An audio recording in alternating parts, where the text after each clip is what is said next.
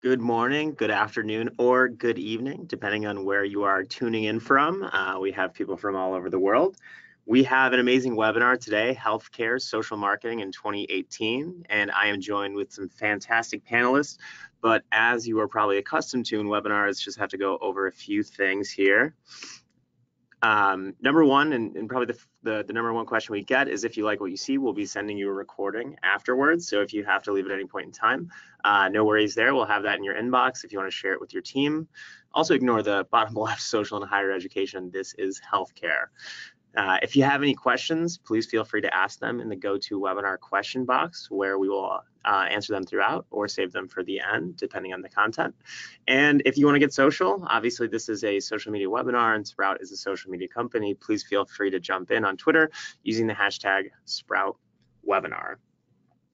So what are we going to talk about today? First, we're going to introduce you to the individuals who are joining us to talk about healthcare marketing, talk through just very, very briefly the importance of social media in healthcare. I'm sure everyone here understands the value, but then we'll really discuss all the common challenges that you may be seeing in healthcare marketing, as well as how you can solve them. This is where we'll have, the free form panel discussions. We're also going to give you some actionable takeaways with some tips on how to improve your social media presence starting today. And then we'll go through any of the questions that are submitted throughout the webinar. So without further ado, I will kick it over to RJ if you want to introduce yourself to the group. Yeah, thank you, Michael. My name is RJ Martino, and I'm president and CEO of iProv. We've been doing healthcare marketing for about the last decade, and excited to present to you guys today everything that we've learned over the last decade. My background is in computer science, and I'm also a licensed attorney. I spend lots of my time speaking to C-suites about marketing in the healthcare space. Alongside me, I've got Chelsea. Chelsea, you want to give them a little background on yourself? Sure. I am the social media manager at iProv. So I am the person behind the computer screen typing away every day for all of our clients on their social media platforms. I'm also a healthy living and lifestyle blogger. So I've been involved in influencer marketing for about 2.5 years. So I've connected with a lot of different brands and companies just to, help them with marketing and apply it to my own blog and just get all their information out there for my readers. So I kind of have a lot of different background with social media, but I love it, and I think it can just do so much for healthcare. So it's really awesome. I'm excited for today. Great. Yeah, Sarah, do you want to introduce yourself? Sure. My name is Sarah Guevara. I'm based in Atlanta, Georgia, and I'm the Enterprise Account Executive covering the Southeast for SproutSocial. My background is kind of a mix of marketing and healthcare. So I've spent about the past 4 years working with healthcare industry for a large SaaS company. And prior to that, I worked with Kaiser Permanente on the healthcare and health insurance side. So my background is definitely a mix of healthcare, marketing, and media. So thanks for having me. Great. And initially, I wasn't going to put my face up here, but they had asked me to. So my name is Michael. I've been at Sprout for 4 or 5 years now, creating content like webinars and blog posts and guides across a number of different industries, and really excited to talk about healthcare because it is, so unique. But before we actually jump into some of this content, we wanted to launch this quick poll to see, what kind of organizations that you're all working with, whether that's a healthcare provider, healthcare technology, life science, maybe dental or some other. Poll should be running now.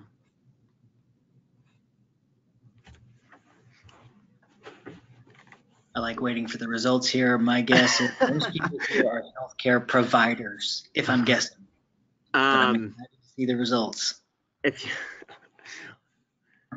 Well, yeah, I think it's definitely looking like it's in your favor here. You can check as many boxes as you see fit. In this way, we can really cater the conversation around everyone else. But unfortunately, with the technology, we were only able to add like 5 responses. So it does look like the other is accumulating more than the rest. I'm going to close that out so we can get into it and share the results here. So it looks like 46% choosing the healthcare provider option. Some dentists on the line, which is amazing. We just wrote a lot of great dentist blog posts, dental blog posts about marketing, and then other. So I think that everybody's certainly going to find value from the session today. But let's talk about iProv real quick, and then lend a little context as to why you're joining us. Sure. So we started iProv in 2001, and in the beginning, we were doing a lot of traditional advertising. We were doing a lot of website development, and we began focusing primarily on the healthcare space just in the last couple of years. And it is very unique. But the great thing about it is that we have been able to be very successful at driving new patient population to our clients. And on the digital space, as everybody on this webinar knows, it's really I don't want to say easy, but it's a lot easier to tie results to the tactics that we're doing. So it has been just a beautiful marriage for both our healthcare clients and for us as an agency. Great, yeah. And then Sarah, if you want to give just a little brief summary about what we do here at Sprout. Yeah, so SproutSocial, awesome social media platform that's headquartered in Chicago, Illinois. So been around for getting close to, I would say, 8 to 10 years, and used by more than 24,000 brands across the globe. So we're spread out across 100 different countries and have 250,000 profiles connected to our platform. And so we're processing over 500 million messages a month for our customers. So you can check us out online. I would say our biggest growth coming from the SaaS background. The reason why people love SproutSocial so much compared to all the major social media platforms out there is because, number one, super easy to use, regardless of if you're a 5-person shop to 10,000. And we really have amazing customer success. So we're always here to help you as you grow your social media strategy. All right, yeah. What I'm just realizing now is I jumped the gun a little bit on the poll, but as we saw, the organizations are primarily healthcare providers with some dental organizations and then other. But kind of wanted to just talk about the importance of healthcare. I'm going to go over this briefly, very briefly, for everyone's sake. As you know, healthcare is probably one of the oldest industries out there, and there's this stigma that healthcare may be a bit behind in terms of the more modern and digital marketing. But in order to succeed, that can no longer be the case, and it's time to start embracing a lot of the different digital inbound platforms out there. Today, we're talking about social media because there is so much value when it comes to acquiring new patients or engaging with those that you already have. Really listening for key trends and helping that inform your inbound strategy. So we start to talk about, why is social so key? So today's, social is where your clients are looking for recommendations, whether that be from their doctors and the healthcare providers themselves, or if they're just posting online looking for feedback. And, by tapping into some of those conversations, you can find some long-term patients and customers and help scale your practice. Some of the nice stats we have here is that 57% of people decide where to get treatment based on a provider's social media presence. So that's obviously more of the patient side. But when it comes to the actual practitioner side, 60% of doctors feel that social media improves the quality of care they give patients. And to me, that seems, when you can build a community of fellow doctors or dentists and things like that, really tapping into the best information possible out there. Some of the other healthcare and social media marketing benefits is just educating your patients through posting social content and really becoming a trusted resource online when it does come time for those people to turn to an actual provider.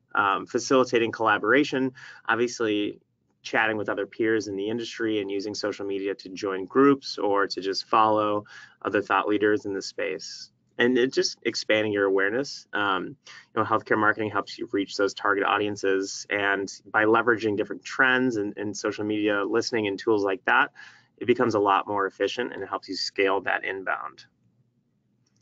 So these are some of the common challenges that when we tapped into the healthcare audience that we have here at SproutSocial, which is fairly large, and we asked them, what are some of the issues that you face? So as we go through some of these issues, I'm going to launch this poll to see, out of everyone here on the line, which of these are common challenges for you?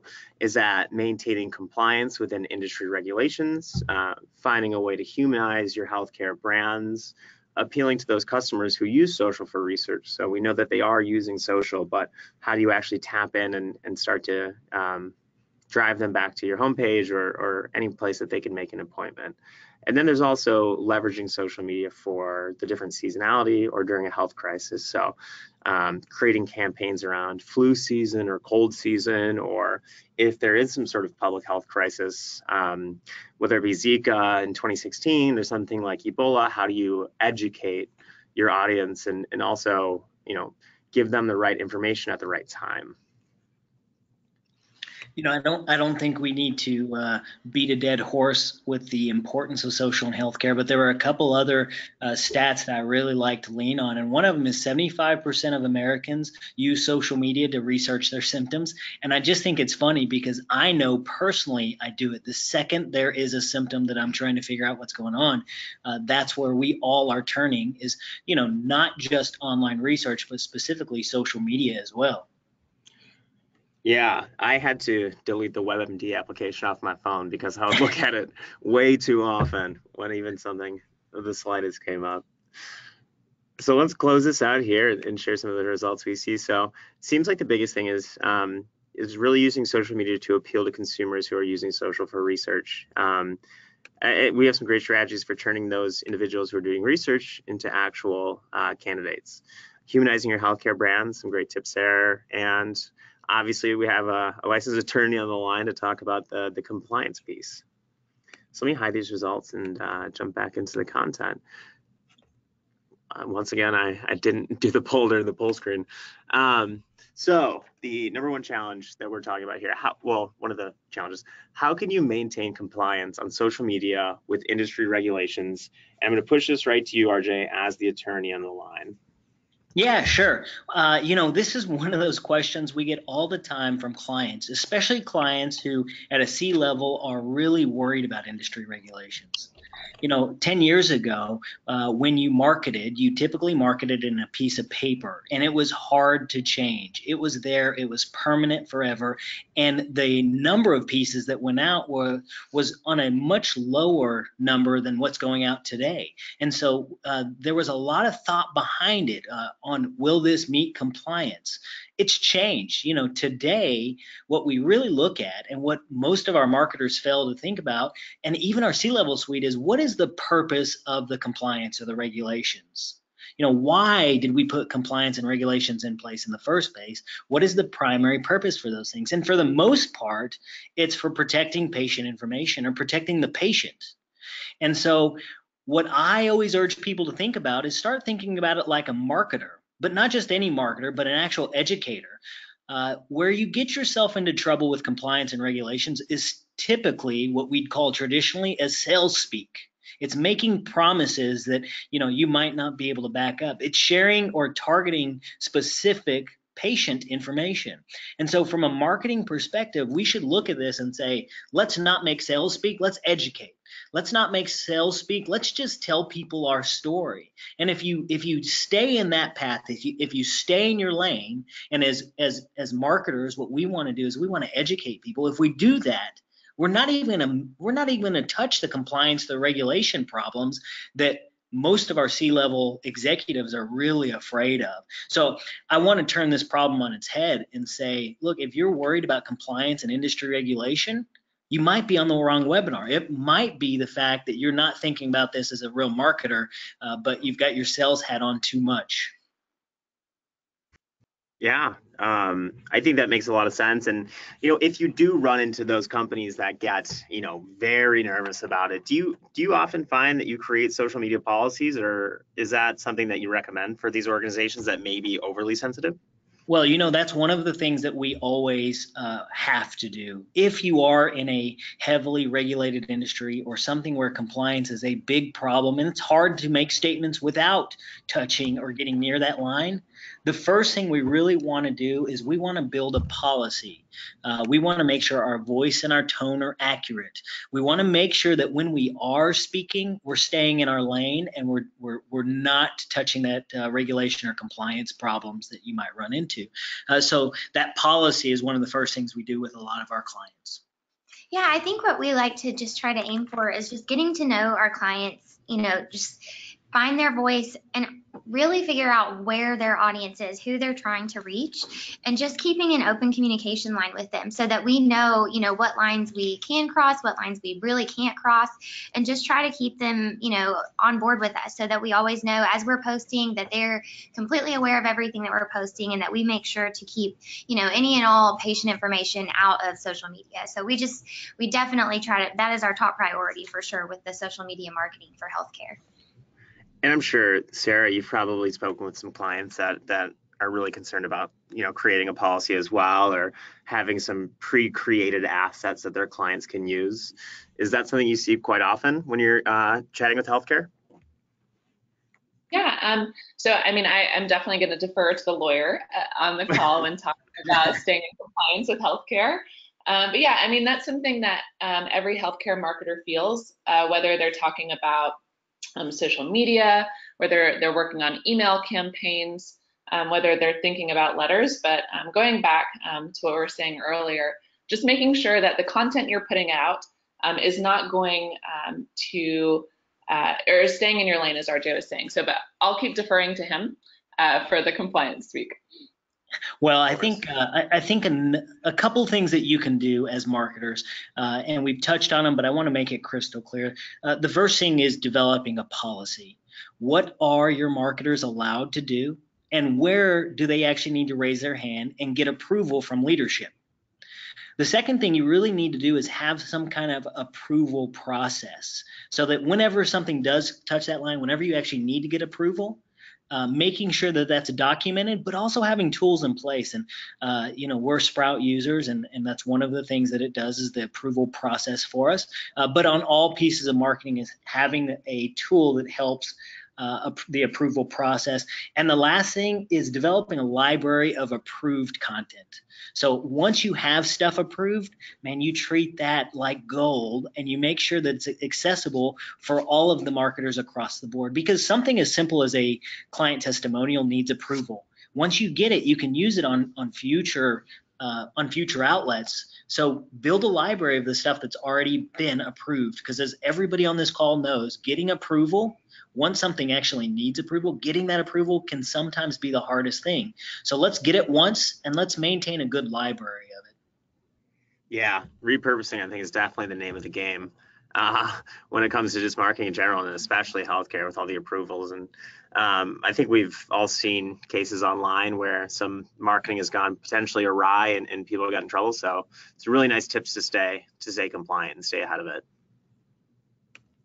So moving on to the next challenge, and this was actually the number one challenge that everybody on the line had, is how can healthcare and life science brands humanize their social media presence? And we're going to push it to Chelsea first, as kind of on the front lines of creating and publishing content. What have you found to be some of the best ways to humanize the social presence for healthcare? I totally agree that this is huge. This is what I've really just focused on so much with my social media marketing for healthcare with iProv. With keeping compliance, at the top of your mind, there's plenty of content that you can create for your social media platforms. There's things like providing, staff spotlights, showing information about your doctors or staff that work at the facility.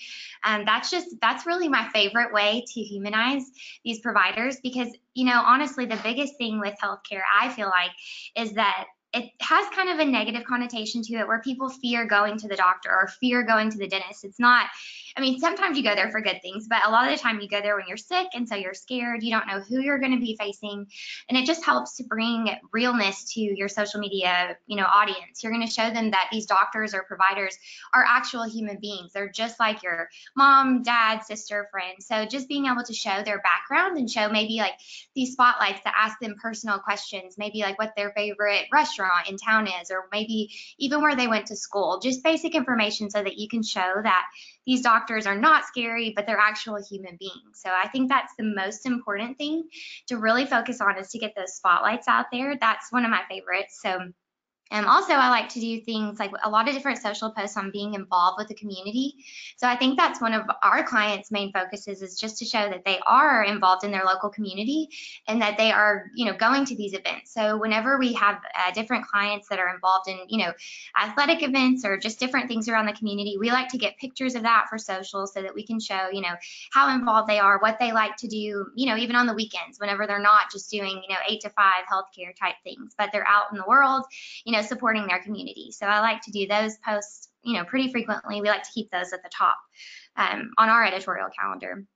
And we also like to do a lot of different things with just trying to show that the facility that these patients are going to, we like to get them familiar with where they're going. So getting a lot of different pictures and videos of the actual location, just around the office, like what is a day in the life of going to the doctor going to look like for these patients, so that they know right whenever they walk in, like, okay, this is where I'm going to sit and wait for my visit. So just basic things like that, just to kind of walk through, what the office looks like. So just to familiarize these patients with where they're going to be going, I think is huge. I like to research things like that whenever I'm looking for a doctor or dentist or anything like that. It just kind of eases the tension and stress, just so that you kind of know what you're walking into.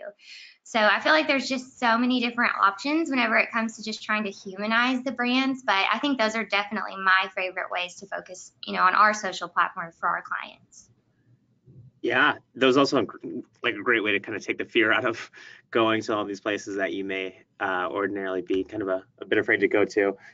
RJ, did you have, I think we talked about algorithm changes as we went through this deck, right? And kind of some of the ways to humanize your brand there. Well, I want to talk one thing about our biggest struggle as an agency, and that's typically, again, working with leadership in a traditional hospital sense, or leadership that has been in healthcare for so long, is a fear of actually, as you heard the tactics, so many of our tactics were humanizing the brands by showcasing both the providers, the nurses, the administrative staff. And for a lot of our organizations, they want to say, yeah, but that doesn't push my brand. I want to be talking about my hospital or whatever is on the building's name. And so a lot of times we're spending time telling and educating our clients that your brand is your people. Our own internal research tells us that before we start our marketing efforts, about 70% of your traffic is coming to the site because of the people in your organization. So they might be Googling Dr. XYZ and they come to your website because that's 70% of the traffic.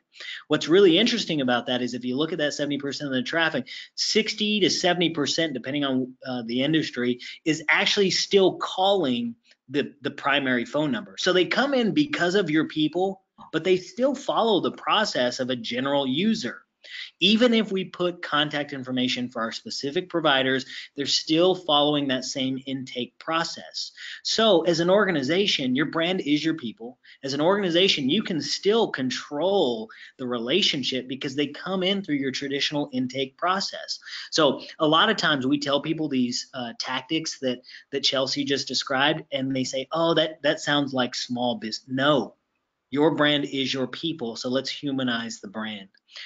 The other thing, just to capitalize on what Michael was just saying, is that Facebook has destroyed the engagement and the algorithm now as a brand. If we simply post as a brand, it is not going to show up in people's feed. We don't get the engagement that we used to.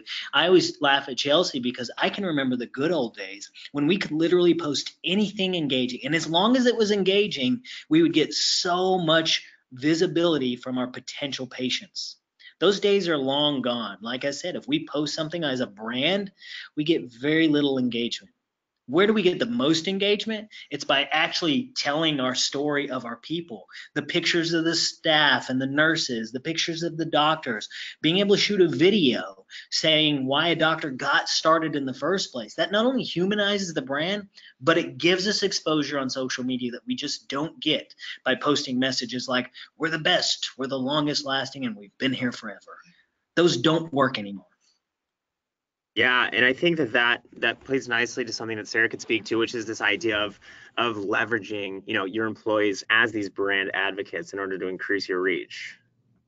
Yeah, absolutely. So what I'm seeing a lot of our customers and a lot of just different organizations throughout every vertical these days is leveraging employees. So all the talk on social media that you hear these days, a lot of it's about influencers. Who are our influencers are in our industry? Who's got the most followers, the most likes, that kind of thing. But what about your own employees? If you're running a shop where your employees are proud to be there, they're happy to say, this is the organization I work for, and here's all the good we're doing for our patients, for our customers, in our community. How can you leverage those employees to be your advocates on social? How can you use them to say, hey, look what this organization did in the community today. Let's hear some thought leadership pieces from our nurse, or let's hear from our doctor, or whoever that leader at your organization may be, to get to their reach. So if we're thinking about the Facebook algorithm and the fact that we want to see people's posts versus company posts, how can you leverage your people to help organically expand that reach? And there are tools like Sprout has for employee advocacy, just to help you grow that reach among your audience. Another thing to think about in healthcare, so humanizing your social presence.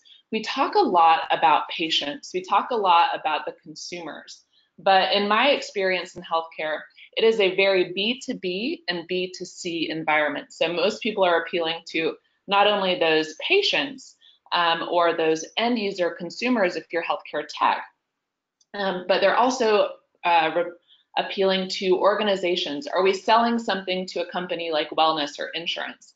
Do we need providers to refer them to our radiology staff, or are we partnering with all of these different organizations? So another way to appeal and to humanize your social presence online is to also think about what kind of content are you putting out there from a B2B perspective. What I've noticed and what I've heard from a lot of my customers is that, you know, doctors aren't always reading their email. They're busy, they're going out what they want. They don't want sales messages.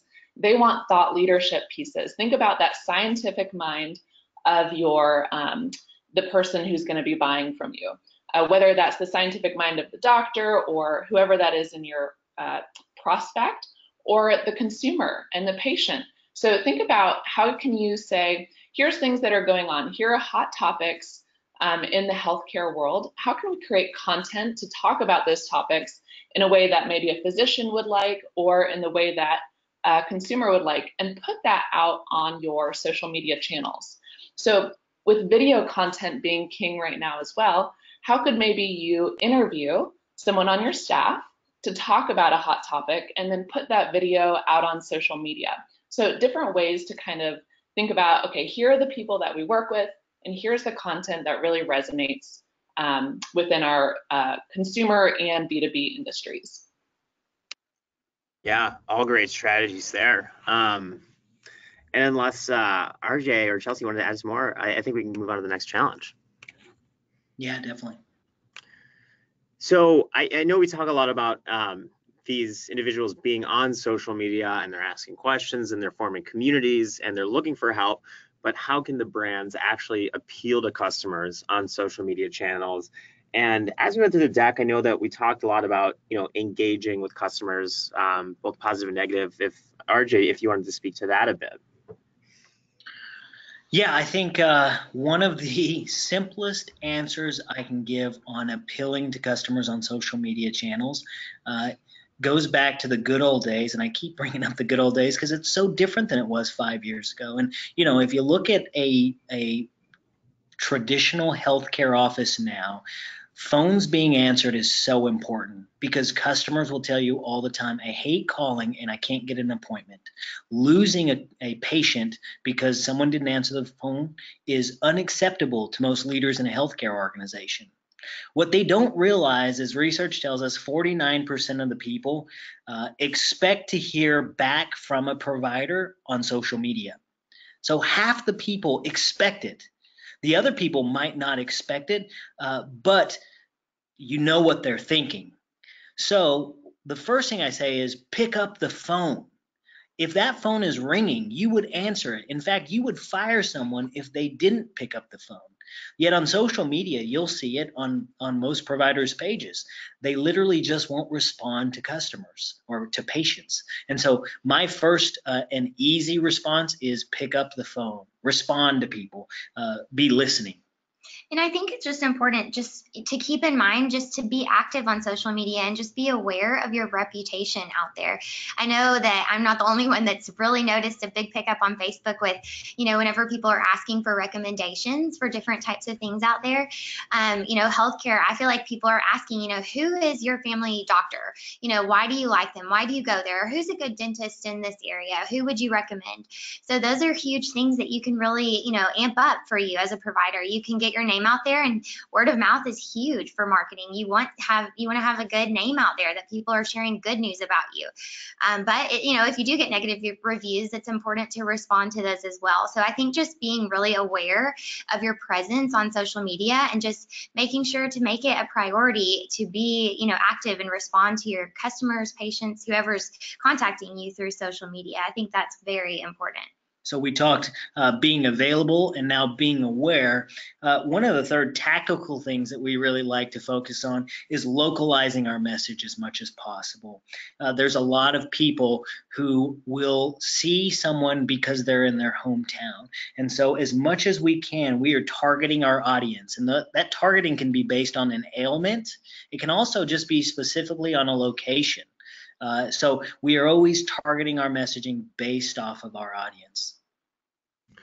Let me ask, do you ever find success or look into writing out different trends in the area as well, or listening for certain topics and then trying to jump in on that message as well? Or have you ever had clients that ask you to do that for them, but it may not seem relevant? It's interesting. Whenever we actually pull and show the client how often people are talking about something that they could solve, they're always surprised by it. So there are listening tools where you can listen to the conversations that are happening around you, and we do utilize those things all the time. Now, for a traditional provider and maybe a marketer who might be the sole marketer for an organization, that might be a lot of effort, but there is so much value out there right now. Yeah, and I would say, just piggybacking on what we're saying throughout this conversation is, we're putting out content that we want to appeal to customers, whether that's things like RJ was saying, we're listening online. What are the conversations going on right now?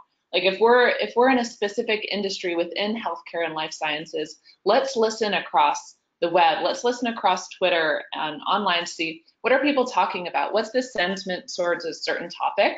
And if there are certain things that are trending, let's put some content out there that's going to appeal to customers because that's what they want to know. And then what's also important is when you put that content out, whether that's through your own social channels, having your employees put that content out, that as people are commenting, like we were saying earlier, make sure you're responding back. Engage that person in conversation. Like Chelsea was saying, it's not just about getting as many likes, and it's not just about getting as many comments. It's about, are we humanizing ourselves? Are we appealing to customers by answering their questions, potentially driving them to visit us, to visit our website, wherever that may be, when we're putting that content out there? And then think beyond your own social channels too. Are there LinkedIn groups out there where people are talking about things in your industry? Can you join those conversations online, on Twitter, on LinkedIn, on Facebook? Are there conversations you can join and make yourself a thought leader in there and potentially generate more and more relevant prospects, relevant customers for you? And make sure like you have a tool again where you can manage that inbox and respond to people as they come in. I would say that's probably the most important thing is continuing to engage and listen for what's important out there. Yeah, and I think, yeah. I'm sorry. So one of the data points that I like to drop is from Google when they tell us 1 in 20 searches are healthcare related searches. So 1 in 20 searches that happen on Google are healthcare related. Another fact that we like to share is 12.4 is the number of resources that people have checked before they ever step foot into a provider's office. 12.4. So, you're talking about content and, do we do this kind of content? Our push is really, let's produce more content because people are searching for it. That being said, one of the things that Sarah triggered in my memory, another good thing is actually leading those discussions. You'd be surprised how few groups there are and how many people are out there looking for people looking for groups to join, communities to join, so that they can talk to other people with similar ailments. So that could be something as simple as a Facebook group. Creating your own Facebook group and controlling that conversation. And I hate using the word controlling because it's not controlling. It's literally just giving them a voice of people that they can talk to, but being able to be part of that conversation. We've seen a lot of success in as well. Completely. And everything that we've discussed so far kind of reminded me that I had this slide on the back burner that I wasn't going to show, but just pulling it out here is just to give a visualization of, you can create like these different word clouds and you can find out all this data that people are associating with certain things like healthcare and leverage that, because obviously these are going to be what's triggering the organic search. And these are the things that people are talking about at the time. This is just something from Sprout, but I just wanted to give a little credence to that. But obviously it can be somewhat a divisive industry, so I would assume that the thought is to be kind of wary as you jump into these conversations. Yep. I think it's really important. Sorry, go ahead, Sarah. Oh, sorry. I was just going to say one important thing to do is utilize your own employees to find out when people are coming to you with problems, whether that's healthcare problems, whether that's whatever it is that your company will solve. What are the common questions that people ask? What are their fears? What are their concerns? What are the barriers to getting them to come to you in the first place? Take that content, and again, let's go back to humanizing it. Interview the staff about what are these common fears, what are these common questions, and put that out on social media to really appeal to customers, to come across as a thought leader, and to remove those barriers to getting someone in the door. So go ahead, Chelsea.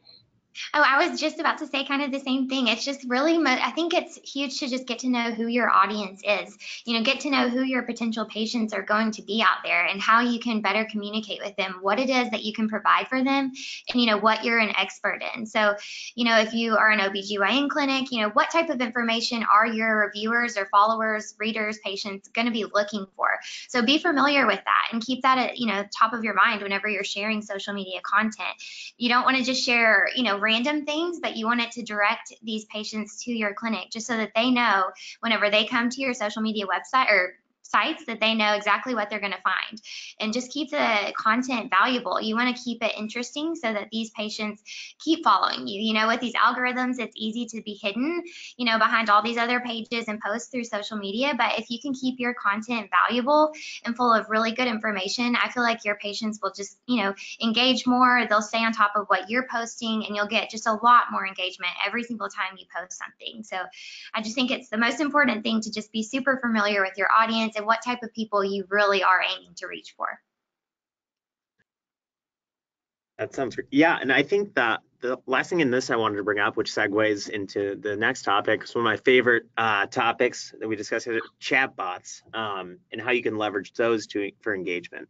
I know RJ, you had some thoughts on this. Is it something that the healthcare marketing community should embrace?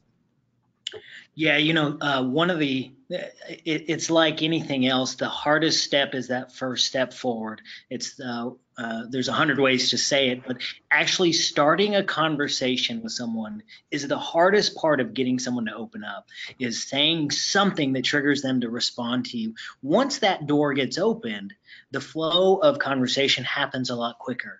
One of the things I'm most excited about, and I'm getting a lot of resistance from clients, is chatbots. Because the word chatbots is so unappealing to most people, nobody wants to start with a robot.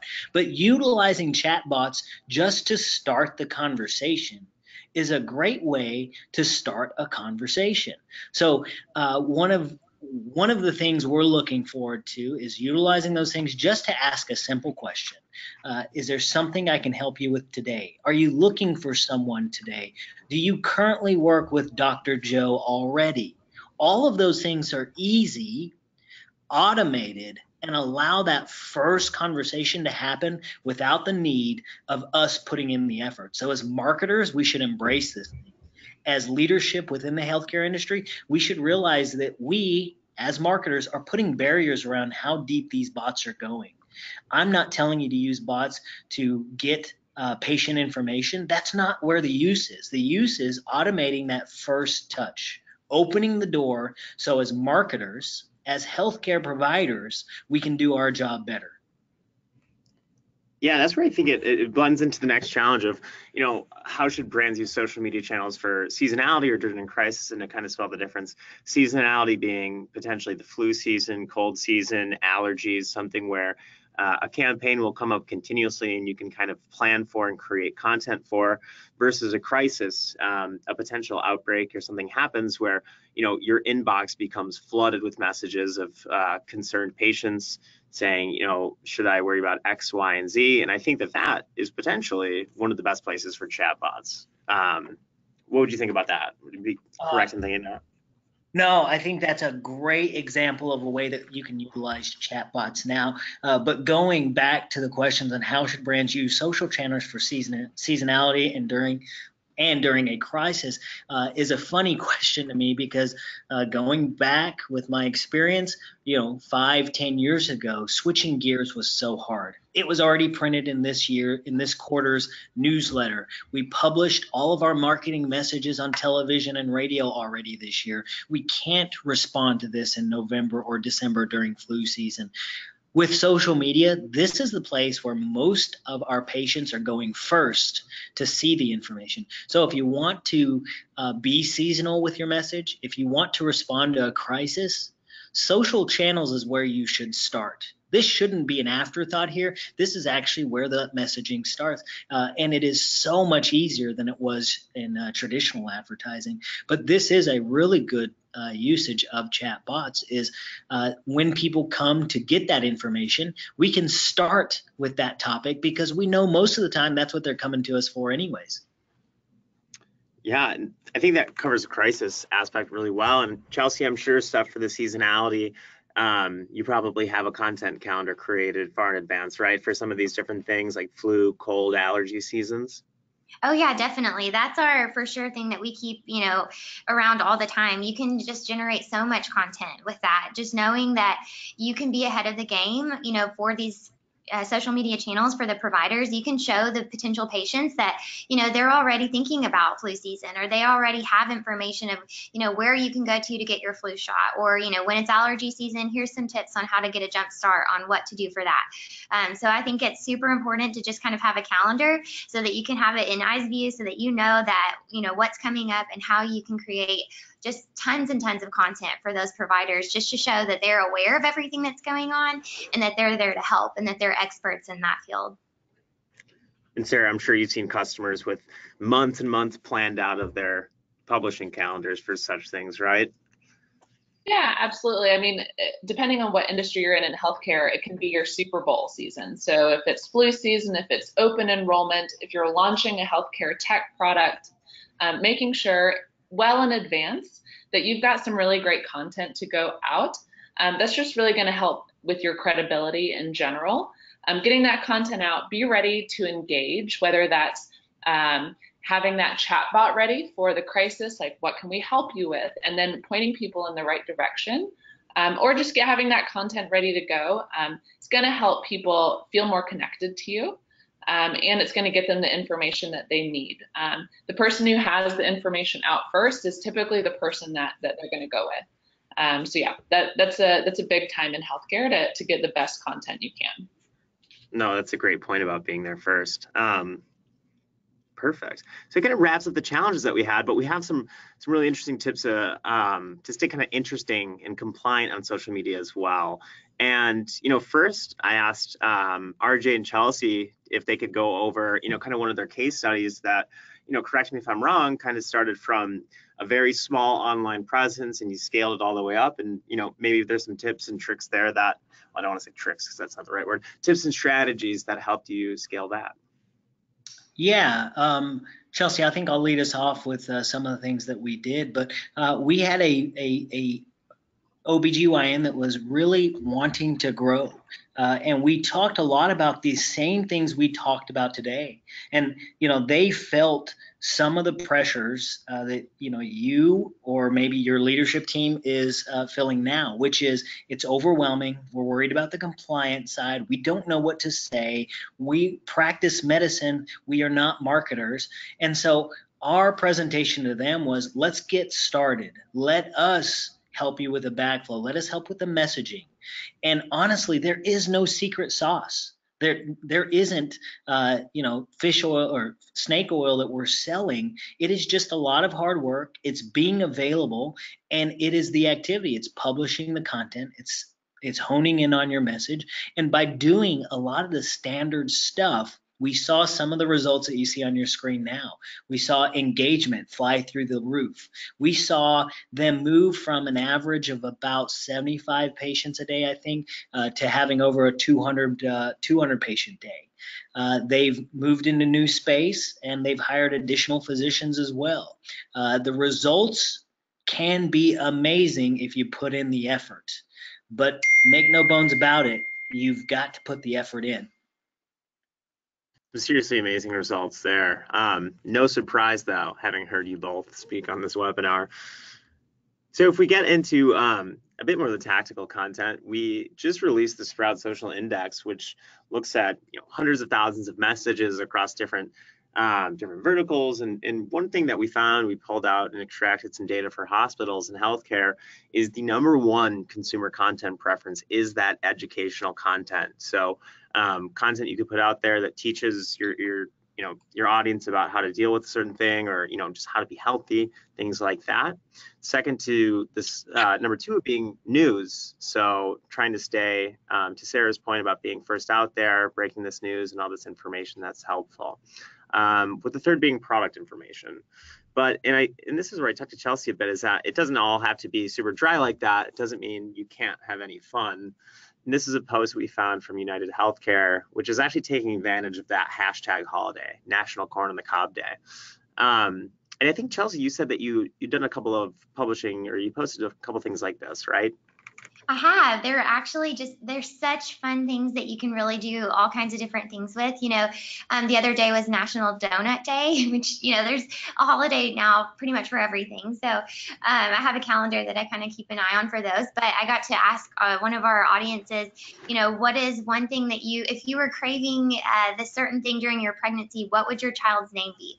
And, it went crazy. Like all kinds of different people, came up with the funniest responses for what their children's name would be based on their cravings during pregnancy. So just little things like that, you can get creative and just have so much content without having to worry about, putting too much patient information out there. So it's just kind of using your own creativity. And like I said, just being familiar with your audience and knowing the provider's voice. How do they want to be with their audience? Of course, you want them to be professional, but you want to keep social media social and conversational. So you want the people on the other end to engage with you. So in order for them to engage, you have to put something out there that's interesting. So that is why these are perfect. I love sharing those.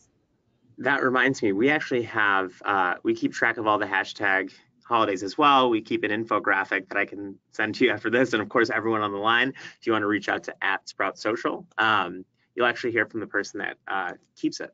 So that is a nice little takeaway there as well.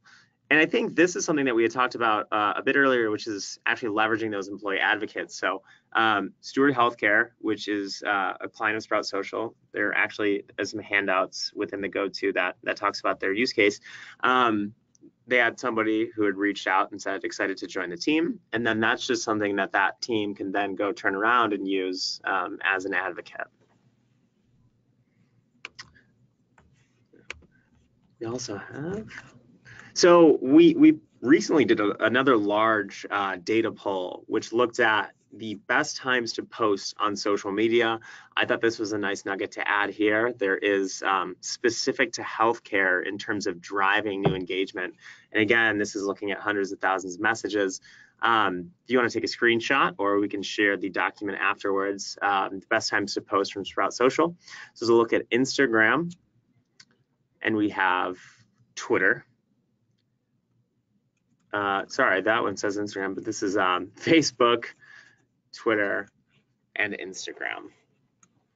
And then kind of the final thing wrapping up, because we talked a lot about social media engagement and how important it is. I think the one thing, if the takeaway would be, is to improve that social customer care, because in a recent index we did from Sprout, consumers believe that one of the industries that needs the most help with social customer service, healthcare, is ranked 5. So I think just being there, being present, is definitely going to help your social media marketing and drive those new patients. So, and then if we just talk about at a quick glance, increasing your social media investment and why to spend more time. The Steward Healthcare case study that I mentioned, Steward manages community hospitals across the United States and Malta, and since leveraging Sprout to help increase the social media publishing that they do, they've seen 43 million increased impressions, 142,000 social media engagements, and 109,000 link clicks. So I think just knowing that there is that level of investment that you can increase and see some great results.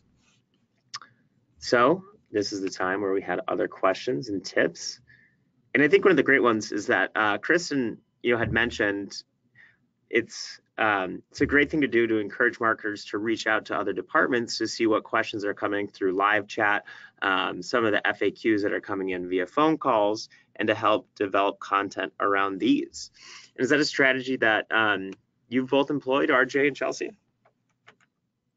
Yeah, definitely. I think that there's so many things that I wish I could just like pour out, but I don't think we have enough time for that. But one thing that I like to encourage, our providers to do, or one thing that we always do really, is we send out a voice document at the beginning of our relationship so that we can know what these providers are wanting to sound like on their social media platforms, just so that we can have an idea of what type of content we can share for them and how they want to sound. Are they wanting to provide certain information? Do they want to steer clear of certain information? Just so that we have that on the front end so that we can know, what to expect during our relationship. So I think that's something that we definitely would recommend, just getting to know your providers, having that relationship, set up on the front end so that it kind of makes the process a little bit easier as you go. And then you can jump into, approvals of content and things like that. So that's probably my biggest tip, is just getting to know who you're going to be working with and what they want to sound like on social media and how you can utilize it to grow their brand.